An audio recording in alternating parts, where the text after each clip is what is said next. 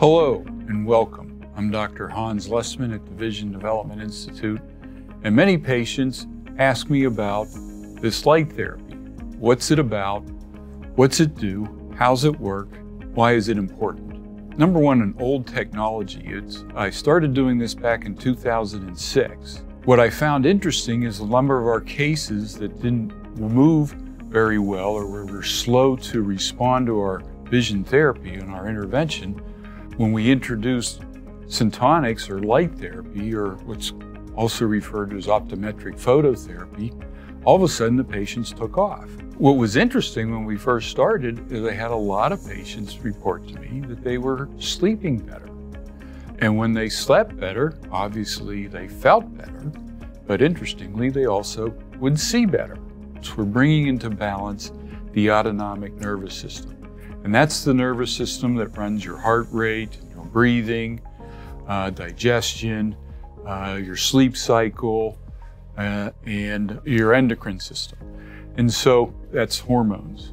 If the nervous system's out of balance, and this is what I found with my other cases, that they didn't respond to the therapy as well because their system was off balance. And once we balanced their nervous system, their visual system worked a lot better and was a lot more responsive to the therapy and the activities that we had them do. Our nervous system kind of runs in two gears. One is the fast mode, which is fight or flight, and it gears the body for action, like to run away from danger. And when it does that, it sends blood to the muscles away from the gut, so it suppresses digestion, it suppresses sleep, suppresses pain, and it enhances motor function. The other aspect of the nervous system is the parasympathetic, and that's for vitality, that's for healing, digestion, sleep, and the endocrine system also. Some people get stuck in the fight or flight or the hyper part of the nervous system. Some people get stuck in the vitality or the parasympathetic, and they tend to be sluggish. Other folks in the sympathetic tend to be hyper.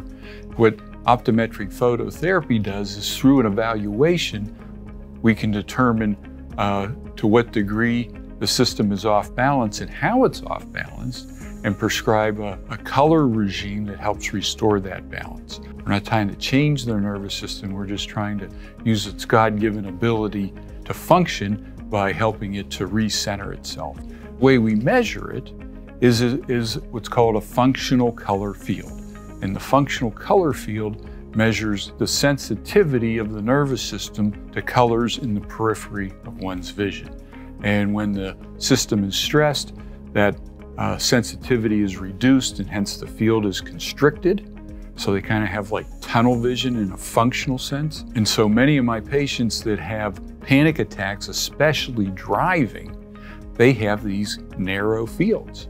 When we use the light therapy, that's how we measure the progress, is retesting those functional color fields, and we should see those expand as they move through the program.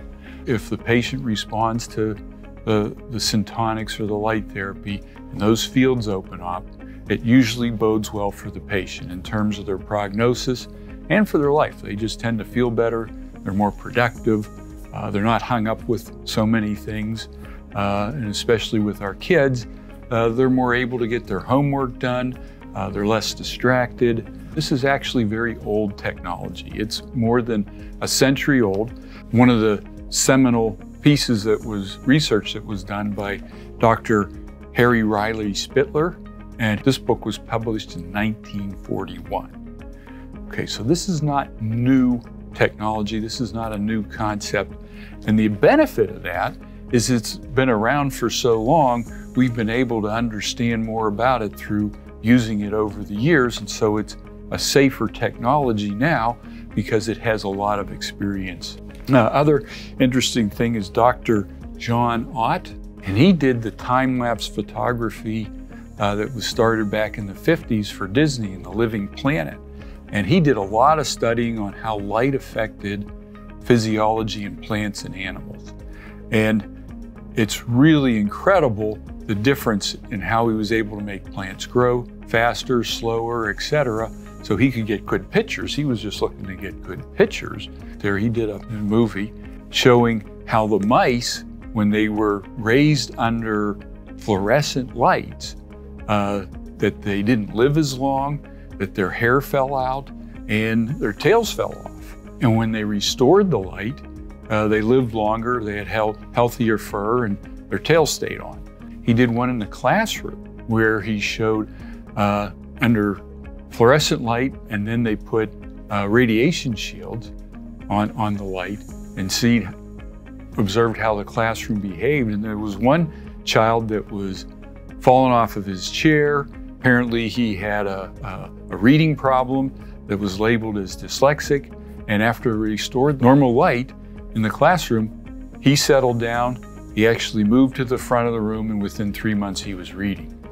So light is really an important component of how we feel, our health, and our behavior. And so we find that when we treat the imbalances that our patients have, that they're more resilient, regardless of the light environment they find themselves in, to be able to function more appropriately. Another good reference for this is this was just put out, Anadi Martel in Light Therapy, in the Complete Guide to the Healing Power of Light. Reference, you can get this on Amazon. There's really a lot out there now, and there's getting more and more interest in the research about the biology and the light effect. And it doesn't take much to start a metabolic reaction. So the light isn't what necessarily heals the person. What it does is it generates a reaction, a metabolic process, a physiological process, a healing process of the body to do its own God-given ability to heal. So it's really an encouragement, an initiation. And once that's initiated, the body takes care of itself. And so usually these treatment regimes are not something that needs to be repeated over time. It's pretty much a one and done thing. And once the nervous system is reset or rebalanced, it stays that way because then it knows. For whatever reason, it gets knocked off. People ask, well, why? How did this happen? Injuries can make it happen. Trauma can make it happen. Emotional events can make it happen. Chemical events can make it happen. But we don't know exactly why. We just measure the status of when you come in and prescribe a plan to reestablish that balance. And when we reestablish that balance, people tend to feel better and see better. The other thing some of you may have seen on Facebook, there's Vision Therapy Parents Unite. A lot of the parents talk on there about other practitioners that are doing Syntonics, and highly suggest that you look into that because they found with their loved one that really helped them move along. Feel free to call our office if you have any questions or if you'd like to schedule an appointment so we can evaluate your situation and see if this is something appropriate for you. Once you start seeing better, that tends to relieve a lot of stress. And when you relieve that stress, it's better for your health. It's a powerful tool. People are surprised at the effects that they feel from it, and they are long-lasting for most cases. Thanks for listening. We look forward to working with you.